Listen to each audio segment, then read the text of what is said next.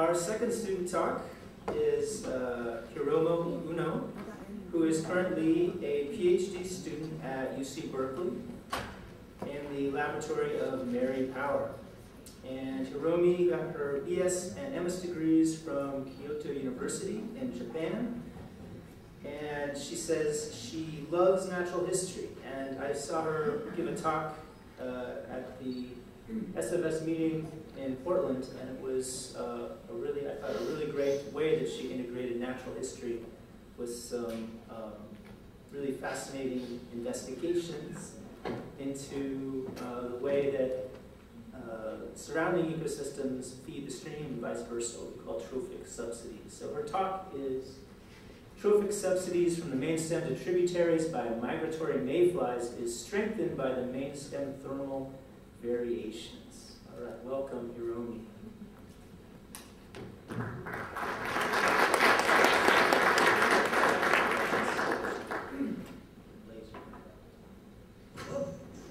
Thank you very much for the nice introduction, Mark. My study today, what I'm going to talk about is about this is too high. Is my dissertation project. I'm fortunate enough to work in a very natural system in the headwater of the Eel River in the Angeles Range Reserve in California. And what I'm documenting is how dynamically animals and insects and fish are moving around in the river network and how important they are in the species interactions. So today's my talk, the main character is this mayflies. I know many of you look at the nymphs and larvae, but not many of you probably have paid too much attention to this adult. But actually, their movement is extremely important in the food web that I'm going to show about. Okay, so natural streams are very heterogeneous and beautiful. And there are many riparian forests along the river, there are rivers and pools, and there are small streams and large rivers, and they are all connected. However, this is a real world. In California, we are concerned about the loss of the heterogeneity and also habitat connectivities. And today's my talk is about how important the spatial heterogeneity is, and especially focus on this river network scale heterogeneity and this segment scale, reach scale heterogeneity. Okay, so as I told you, I'm working in the Northern California, this Angeles Coast Range Reserve in the Eel River. And natural river actually is not linear system, but has a lot of small tributaries that flow into a big river and forming these network structures. And small creeks are not just the small types of the big river, but have very different habitats. Usually small tributaries are shaded by riparian forest, and there are less algae, but there are lots of leaves that support the food web. While the mainstem river gets a lot of sunshine, lots of algae growing, and insects, there are lots of insects. And between these habitats, actually there are many animals that's moving around. As you know, there are many anadromous fish that goes between the ocean and the rivers, like steelhead, lampreys, and also these amphibians, such as yellow-legged frogs, are known to migrate between the mainstem and the tributaries. They grow, adults live in the forest near the small tributaries, and then adults go down to the mainstem to spawn. Tadpoles grow in the mainstem eating algae, and then after metamorphosis, the frogs go back to the tributaries, right? And then what I have discovered is that actually mayfly, some kinds of aquatic insects, also migrate in the river network. This species, SWRCB maculator, this is a very common species distributed all around California. And what I've discovered is actually this species migrate between the mainstem and the tributaries. This is a life cycle of SWRCB maculator that I have discovered. This SWRCB maculator grow up grow up in this very wide productive main stem as nymphs. And you see these nymphs in the white main stem. However, actually these mayflies, after they emerge, they all find the small tributaries. So all these adults were only found in these small tributaries, and then actually female will jump into the tributaries, lay their eggs, and they die. And these eggs hatch in the small tributaries in December, January, and then the babies float down, and the nymphs live here. So let me describe the life cycle with pictures. This is what happens in the small tributaries. These small dots are all adult ephemeral maculator. They fly only in dusk for about 30 minutes, from 8:30 to 9 in June and July. And then they are actually all female, and they have eggs at the tip of their abdomen, and they jump into the liquids. And after that, this is how the creek look like. What is this? These white things actually are all dead mayflies. This ephemeral maculator, however, can never be found in the small tributary as nymphs. And after their massive migrations, this is how the bed of the creek look like. They are all egg mass of ephemeral maculator. So I looked around the distribution both of the nymphs and the adult stages, and yellow line is the distribution of the nymphs, or main stem of the river. However, the distribution of adults are linked to these tributaries. So they are showing the complete migrations between the main stem and the tributaries, and actually their migration is very cryptic, because when we were paying only attention to nymphs, they seem living only in the main stem, because the life stage that they are in the tributaries are just eggs and very, very tiny nymphs, about 200 microns. So if you are looking at the nymphs, you may think they are distributed in the main stem, but actually the tributaries is very important habitat for them as well. Okay. So I want to talk about how it is important in the food web. And as I told you, the main stem and the tributaries in the river have very distinct environment. And when the small tributaries flow into the main stem, many animals can take advantage of the habitat difference. And when you think about the food webs, the main source of the food web is very different. In this productive habitat in the main stem, there are lots of algae growing, and many insects eat those algae, and then the insects that emerge from the river even feed the riparian predators like birds and lizards, and fish are eating a lot of insects. While in small creeks, food webs in the small creeks rely largely on the riparian forest productivity. So there are lots of small fish in the tributary, but many of these fish are considered to be eating those riparian insects. And what this ephemeral maculator actually is doing is to add this food source path. Because they grow up in the productive main stem, migrate as adults, and then go to small tributaries and die, throughout their life cycle, actually they are transporting a lot of energy resource from the productive main stem to the unproductive tributaries. So this ephemeral maculator may be making the predators in small tributaries happy. So I looked around. They in fact are very happy. Look at this. This fish is so fat. And those spiders, they're even annoyed by these, massive mayflies. And of course, water striders, salamanders, they are all crazy eating mayflies there. So I looked at the gut contents of the steelhead trout in the tributaries.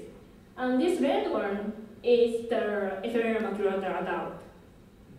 You can see so much of their gut contents actually is consists of this ephemeral maculator migratory mayfly adult. So this might be a very important food source. So estimated how many mayflies are jumping into the creek, and it ended up about 4,000 individuals of mayflies actually were jumping into the square meter every day from June to July. And that is huge amount. This is equivalent to 2.4 grams in dry mass, which is so much more than the aquatic insect nymphs, terrestrial insects, and even leaf litter. You can see how much this is. And when you calculate the density, look at the density of steelhead trout, and calculate how much mayflies are supplying for each fish, and then that means calculate to 1.5 grams of mayflies are available for each fish every day. This is a huge amount, and especially this happens from June to July, which is actually critical growth period for steelhead trout area in small tributaries. So I conducted field manipulative experiment to evaluate the effect of these mayfly migrations. So I conducted to compare the effect of this ephemeral maculata migratory mayfly and terrestrial subsidy that has been considered as the primary source for tributary fish. I manipulate the presence and absence of terrestrial subsidy and presence and absence of E. maculata subsidy and compare the growth rate of juvenile fish. So I manipulate, I said that this is one of the pictures of my study site. Each site had fence upstream and downstream that each site contained one referral and one adjacent pool. We manipulated the density of fish at 0.6 individuals per square meter per day, square meter as natural density. And then we manipulated terrestrial subsidy with this plastic roof. With plastic roof, there was no terrestrial subsidy, and without the roof, there were terrestrial subsidy. And then we manipulated the ephemeral maculata migratory mayfly subsidy with drift net. Because all these mayflies actually jump into reef but not pool, we set the drift net at downstream between the reef and pool and captured all the mayflies. And then after we catch, we measure how much there was, and then redistributed them back to their sites. And we measure the body size of steelhead juveniles before and after the mayfly migration period. And then this is the result. These left two boxes are with ephemeral maculata, and these are without ephemeral maculata.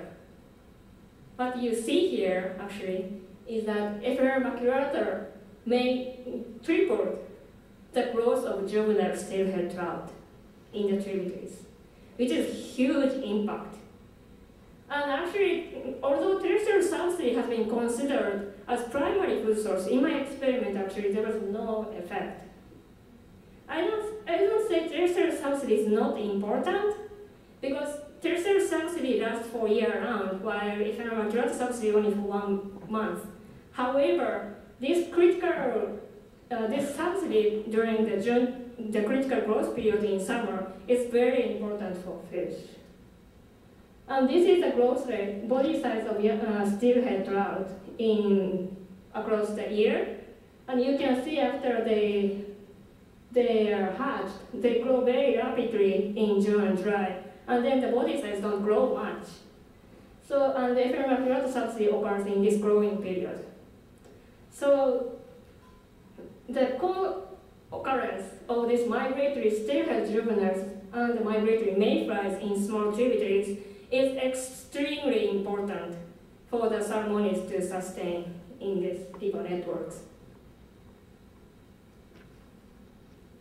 And especially this migratory pattern is important in California, because California is located at the southern border of the salmonid distribution. And the rivers are warming because of the deforestation and water withdrawal and everything. And many steelhead trout in rivers in California are heat stressed. In fact, in our system, the water temperature gets up to 25 degrees in the main stem, degrees Celsius, while the tributary water stays cool because of the groundwater contribution. So reflecting that, the number of fish when we looked at it, in the main stem there are lots of warm adapted fish and even invasive species such as roach, sticklebacks, they are good, but Sacramento pike minnows. While in the small tributaries there are lots of cool adapted native fish like steelhead trout and then salamanders. So originally there are lots of fish in everywhere. However, the mainstem water is getting more and more heat stressed now. So the distribution and habitat of these cool adapted predators are getting more and more restricted to these tributaries. However, usually they are very food limited. But because these mayflies carry all resources from too warm place to cool but food limited place, these mayflies are keeping these steelhead juveniles happy. So this resource transportation to summer refugee by mayflies may buffer the adaptation of these steelhead in the warming river networks in California and can be very important food source for them.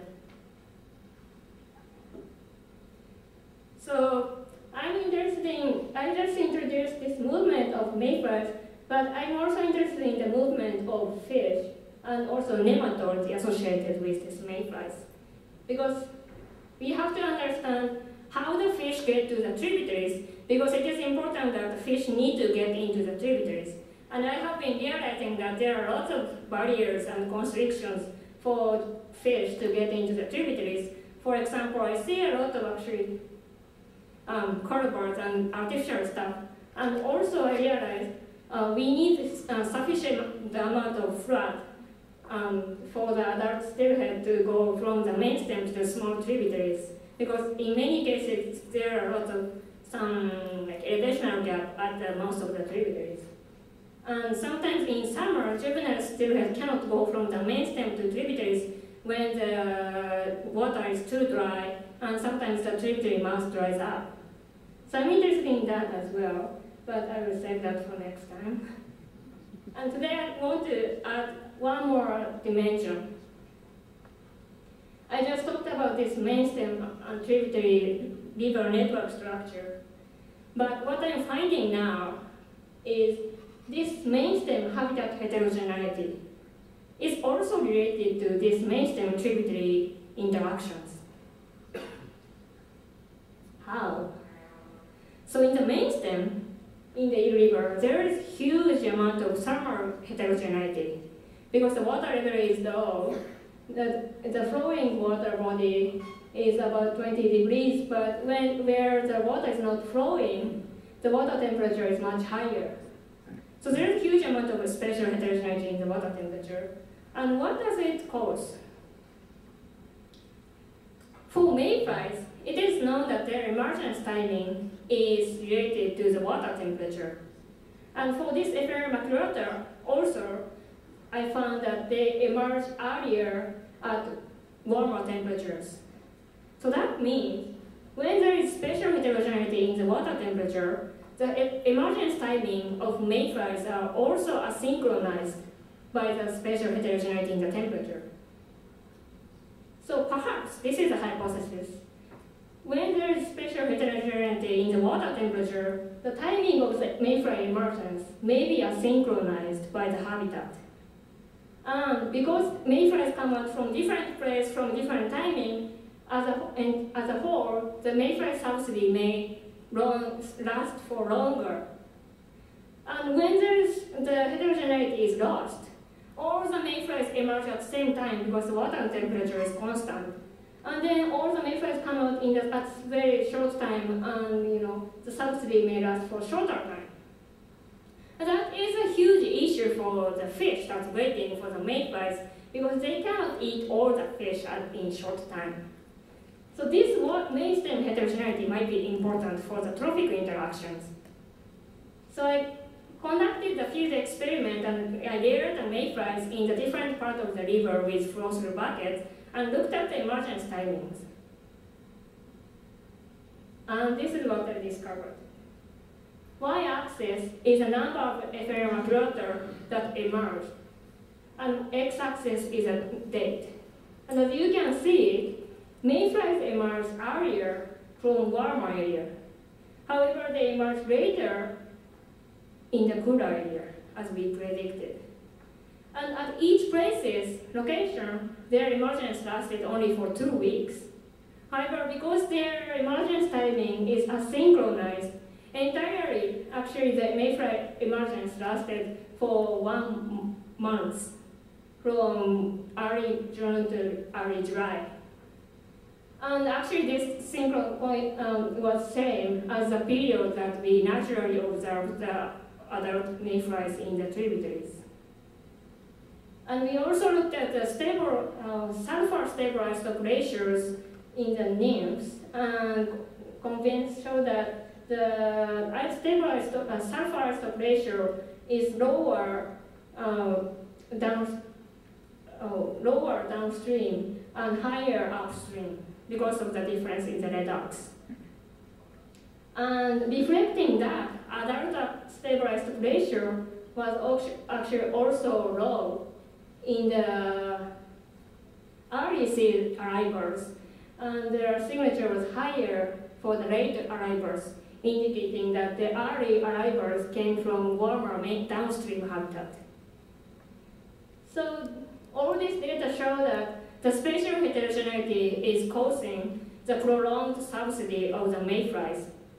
And so this next summer, I'm planning to conduct field experiment adding mayflies at different timings and different durations for over 4 weeks, 2 weeks, and 8 weeks, and see how that affects on the fish.